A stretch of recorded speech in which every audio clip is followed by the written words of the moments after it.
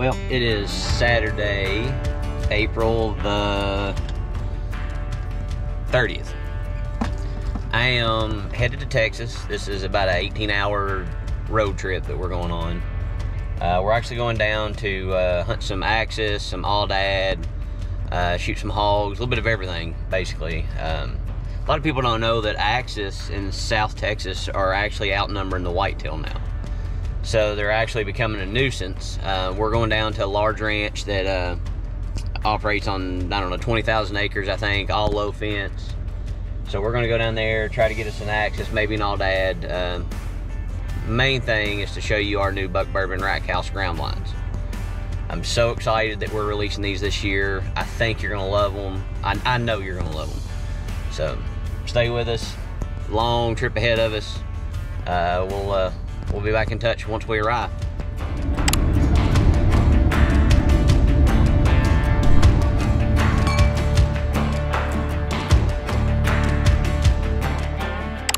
All right, well, we've arrived in Texas. Wade's got us set up here. He put a Buck Bourbon blind up last week, put a bunch of barrel proof in this feeder.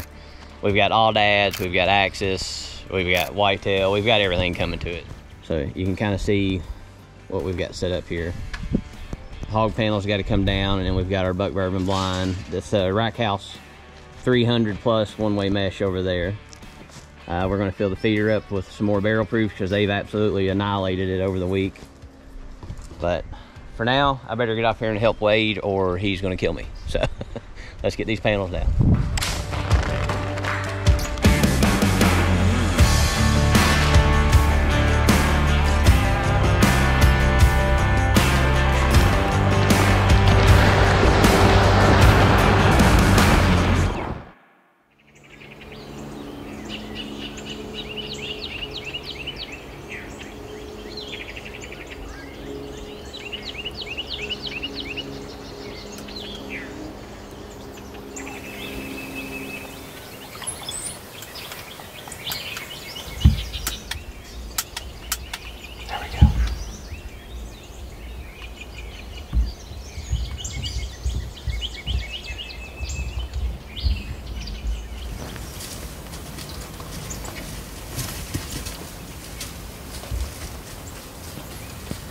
One more time and then we can do a quick interview.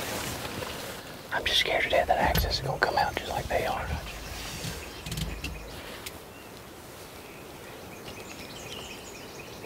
I don't see anything. I think we're good. Well, we're set up. This is our first morning here in Texas, but we've already had some action this morning. It's just been the wrong species of deer. Hopefully the axis will come out. We've been getting pictures of them here between 7 and really 9:30 in the morning, so we still got another hour or two. This is a perfect setup. We're in this creek bottom. These axis move through here all day long. It's actually one of the cooler places in Texas where we're down in this like a bowl, I guess you would call it. So we're hoping to get it done here. There's lots here.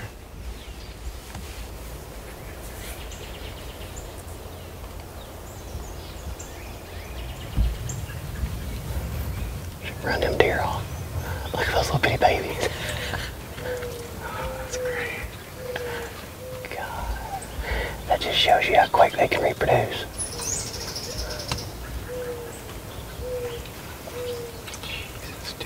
They're still coming.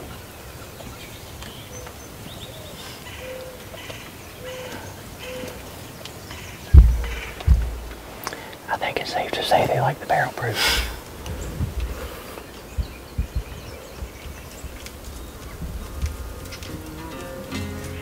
Man, that was 2 hours of just non-stop action with these Aoudad. My back's stiff, my butt's starting to hurt from sitting still for so long. But they come in and absolutely devoured the barrel proof. They just kept hitting the feeder, trying to knock it on the ground. All the little babies can't really reach that feeder, so that you can watch the mamas. It was kind of cool. They would hit the feeder, knock it down on the ground, and then the babies would come in and eat it. We were hoping they'd move on out of here. Maybe the axis would come in, because not too many animals like to socialize with these Aoudad because they're just so aggressive. They like that barrel proof. What can you say? Look at all the babies.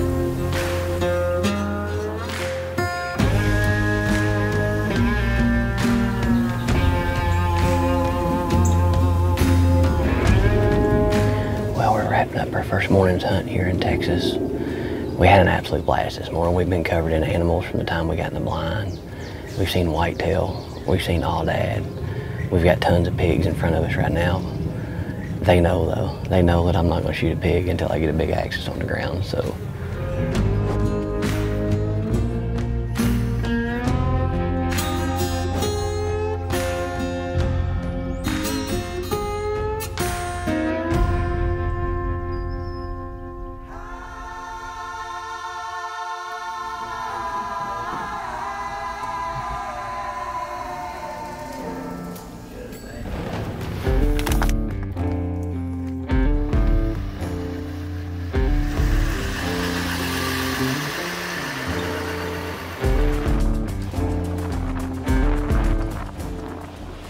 I've already cut that so it's got finger loops if you can just pack it like that. Oh, you want me to do the 110? You can put that in my fingers if you want. I got plenty of fingers. It's not that heavy. Yeah. Yeah, so just put them where you can see once you find you a spot where you're gonna set. Sounds good. Good luck. We Good should luck. hear you shoot because we're not real Yeah, far. I say you will.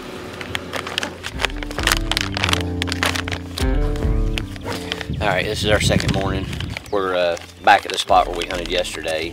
We just dropped my cousin Jeff off up over the hill. He's gonna try to shoot some hogs. We're gonna take one of these ewe out today, one of the Aoudad ewe, because there's just so many that's moved into this area. They're actually running the axis off, and this just happened within the last 2 weeks. So Wade said he wanted one culled from the herd, so we're gonna try to pick a sterile one, and maybe one not breeding, and go ahead and take her out. Something's dying today.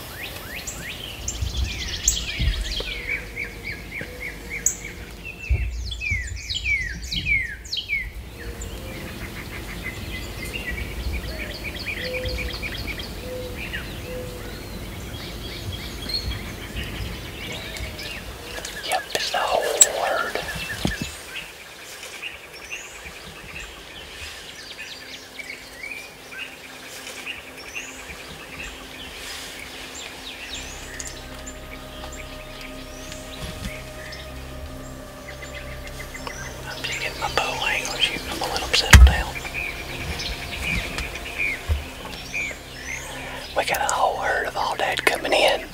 We're going to try to pick one of the ewes that we think is basically barren, sterile, whatever you want to say, not reproducing. Once they get to a certain age, they just kind of stop. That's a pretty one right there. Yeah. Come on over this way. See how they're so stupid. It's another pretty good size ewe. One of those. Oh, that's a pretty good ram. Bigger, yeah. He's definitely one of the bigger ones we've seen, though.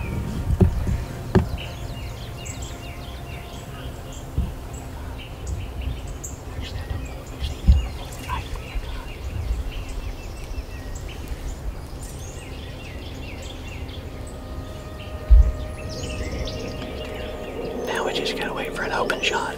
There's just so many.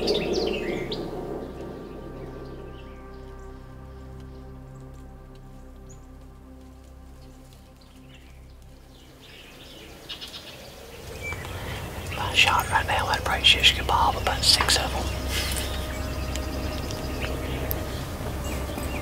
We know how it goes. They'll be here forever, so we'll just try to pick a good shot. Okay, there's that ewe that we were watching all morning. The one on the right.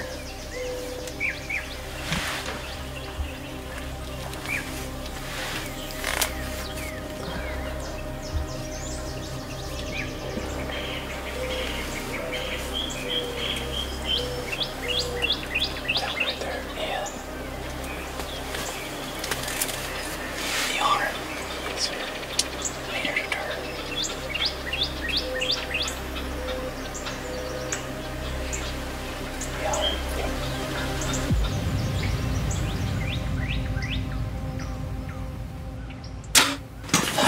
I got her low. Nope, I think I took her heart out.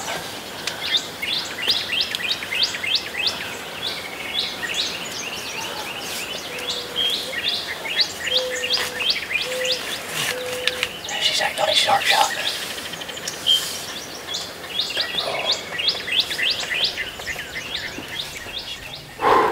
Wow. Man, I rushed the shot a little bit just because there's so many. I mean, you've got an opening like that. And I think she's trying to go down. I think I took her heart out. Yeah, she's down now. She didn't go 20 yards. Go ahead. Well, there's her ewe.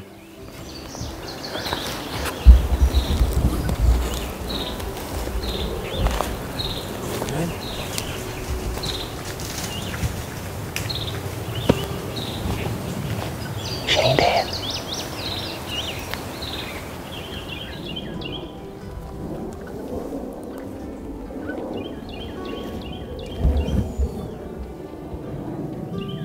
We thought we smoked this all day. I mean, it looked like a hair in the heart, blood pouring out. She was going down in her tail end like they typically do.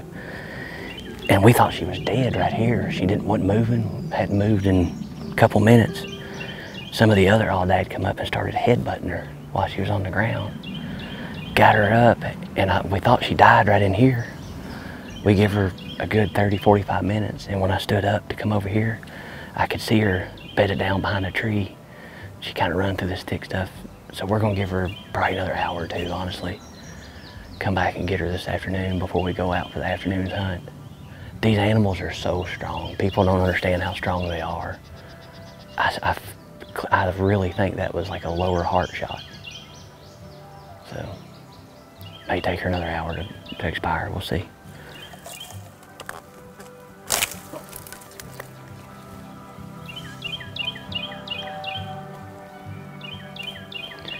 I mean, there's not a lot of blood, honestly. We'll go back to camp, review the footage. I mean, you can see a little bit of blood. It looks like damn guts, though. It smells like guts. I thought she was dead right there. Didn't go 10 yards until the other Aoudad come out and started ramming her.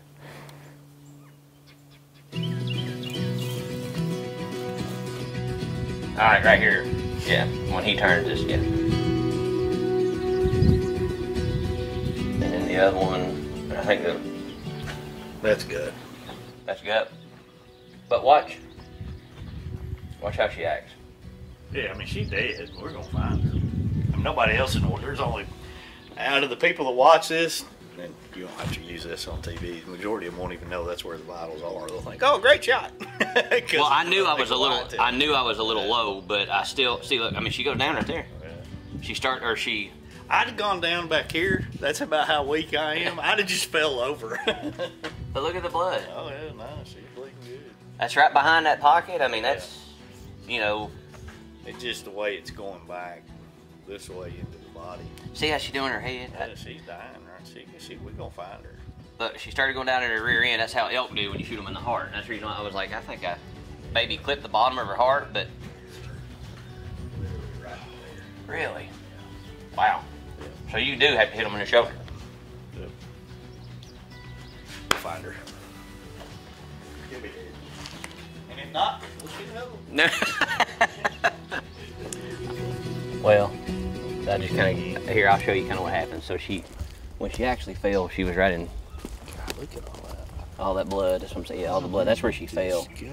But then she got up and walked through here and there's blood everywhere. And then she turned and went up in there. So, I mean, I can carry my gun. I would bring it. That's probably the small. I would definitely bring it. Okay, so we went back to camp, reviewed the footage over and over and over, and I've been playing it over and over in my head. I thought I smoked her. Wade obviously knows a lot more about these Aoudad than I do. He said that the way their vitals lay, they're higher and really far forward, like you actually have to shoot them in the shoulder. As a whitetail hunter growing up, that's the worst thing you can do. So I'm just been, taught my whole life to come up back that front of that back leg, come back and shoot them in that pocket. And that's kind of where I hit this one at. Thought I smoked her, but as it turns out, it's a marginal shot. It's a lethal shot. But I think we just got her maybe in the guts, maybe clip the heart. I don't know. There's enough blood that it makes me think maybe we got something else. So Wade's going to bring the gun just in case we have to finish her off. But fingers crossed she's dead 100 yards in the woods and we'll be good. Once we jumped her, Wade, we come to right here just to make sure that was her that was bedded. You're more. We just didn't cross that log once I realized it was her. She's got a lot of There's blood over here, Wade. I think there's a little trail that goes to the right here.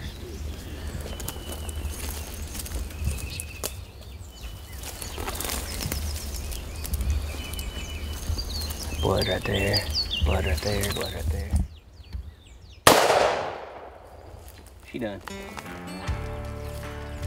That's crazy. That's all it was guts. Straight guts. That's the reason why she wasn't dead. Yeah. There's the vitals on these things are different. Yeah. I mean, that's a perfect whitetail shot. And they're tough. I'm telling you, I've got more respect for an Aoudad than just about anything I hunted. And I can't tell you how many times I've had to do that. Yeah. I mean, it's just an automatic. And that's the most ethical, right thing to do, too. Yeah, no. That's the reason why I wouldn't even I wasn't going to bring my bow, and if we could put her out of her misery, we was going to put her out. She'd have died right there. Yeah, we'd have found her this afternoon. She'd have died right there. Now the meat will be good, everything will be good. And we can go look at her now. Well, we got her Aoudad. It wasn't exactly how I wanted to draw it up. I still playing it back in my head. I thought I smoked her. This is all on my shoulders, though. I should have studied the shot placement on these animals a little bit better. I mean, but they don't even really open their leg up. Everybody talks about a front leg, get them forward. They keep them tucked the whole time. Their legs just the way they're built. They're tucked. That's a big one. From a use stand.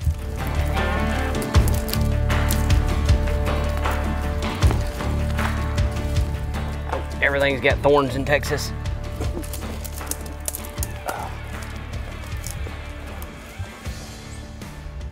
Well, we found her. She didn't go another, I don't know, 80 yards maybe after we jumped her the first time. But here she is. Can't wait to get my hands on her. This is a really, really old ewe. When you're starting to cull these animals out of your herd, this is what you look for. I mean, for a ewe, she's got huge horns. She's really old, mature.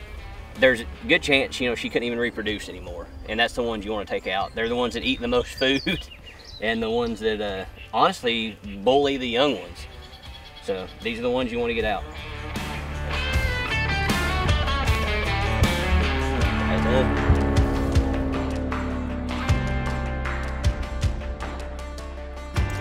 I'll get up in here if you can hand me the antler or the horns. I can pull her up in here. Oh, shit. Pants. Good Lord. There's a first. Could have ripped my balls off. I thought it was her friend. I thought her horns were coming off. I was like, damn, how Just glad it wasn't my groin.